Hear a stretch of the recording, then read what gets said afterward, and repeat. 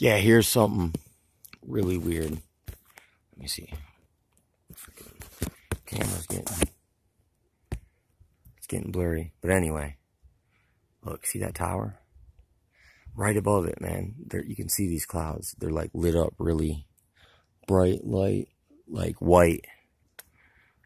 Like that ionizing effect literally is coming from these towers, because you can see in a straight line it's shooting off behind it, and it's also coming this way, and it's kind of curling around like right there. See it curve, goes right along there, off that way. It stops right about here, but makes like a kind of a pool.